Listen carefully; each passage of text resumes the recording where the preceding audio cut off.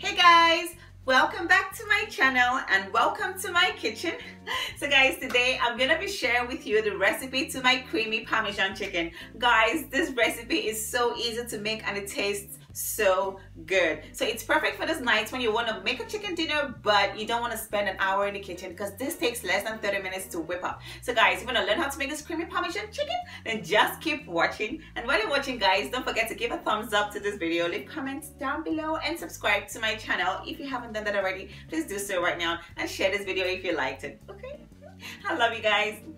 See you guys in the next video. So here I have some chicken boobies that I've already cut up into sizable chunks. So I'm gonna go ahead and season this meat with some salt and black pepper. Guys, it's all about the flavor, right? So make sure your meat is properly seasoned. I'm gonna flip this over and season the bottom part of the meat because I just wanna make sure the flavor is well rounded. Okay, so don't skip out on this part and take your time to make sure you have enough salt and enough black pepper on your chicken, because it's gonna make a whole lot of difference. So set the chicken aside, and here's the rest of the ingredients: some mushrooms, some onions, I have some garlic and spicy chilies, some parsley, cheese, I have my heavy cream, some flour, and my chicken stock. So I'm gonna add some olive oil to a heated pan and get to cooking my chicken. So guys, I'm gonna cook this chicken for a total of about 7 to 8 minutes. That's about 2 minutes on each side to make sure this chicken is perfectly cooked and perfectly browned. Guys, you need to add color to your chicken because color is flavor, and no color means no flavor, and nobody likes bland chicken.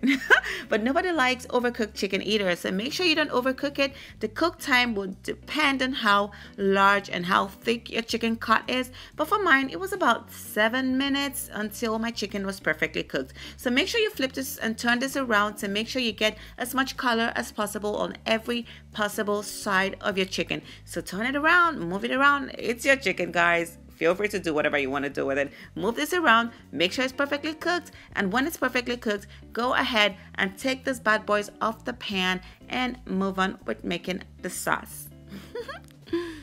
So you see all the brown bits in the pan? That's flavor, guys. So add some butter and a splash of olive oil to the same pan. Melt down the butter and use that to saute your mushrooms. Guys, you need to saute these mushrooms until they begin to get tender. But while it's sauteing, go ahead and add your onions and cook both of this together until the onions begin to caramelize and your mushrooms begin to get soft and brown, and you know it's getting cooked. At this point, you're gonna go ahead and add your garlic and your pepper. Like I say in all my videos, be careful with the garlic. Do not burn your garlic. Okay guys, you gotta be careful with your garlic. Don't burn it because it's the worst thing that could happen to you. Burnt garlic tastes really horrible. So at this point, I'm gonna go ahead and add some salt and some black pepper just to make sure the mushrooms are perfectly seasoned. Stir this up and just keep cooking it for a total of about 4 to 5 minutes until the onions have caramelized, the mushrooms are soft, and the garlic is fragrant. Then you know it's perfect. So after about 5 minutes, I'm gonna go ahead and add my flour to my pan.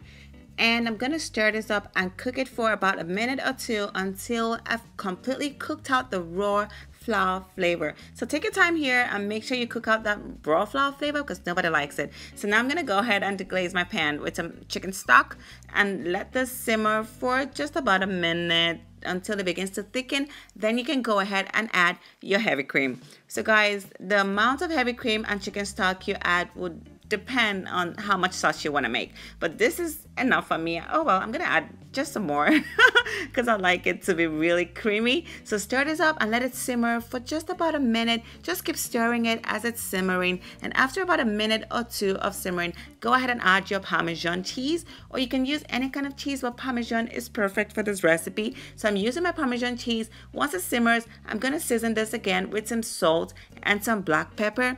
Keep stirring it while it's simmering. Then I'm gonna add my parsley, and after my parsley goes in there, the next thing to go in there will be my chicken. So guys, this dish is literally done. It's technically done. So I'm gonna add my chicken back into my pan, and look at all the juice. It's good to let your chicken rest because then all the juices come out and it tastes so good. So I'm gonna baste my chicken with the sauce and go ahead and plate it. So make sure to cover all the chicken with the sauce. keep basting it, because that gives the chicken some time to absorb all that juicy creaminess of the sauce. So just do this as much as you want to make sure this chicken takes on as much flavor from the sauce as possible. And after you've done that, guys, let this simmer for about a second or two and go ahead and plate it. This is what it looks like, guys. I'm telling you, it looks so good. So go ahead and add a spoon or two or three, or maybe a fourth spoon of the sauce on the chicken, and it will be time to eat this yumminess. Look at how tender and how delicious this is. Guys, I wish you guys were here eating this with me. It tastes so good. I'm gonna take a few bites and I'll call it a day. I love you guys.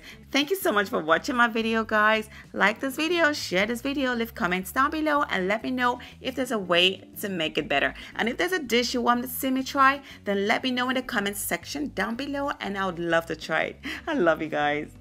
See you guys in the next video.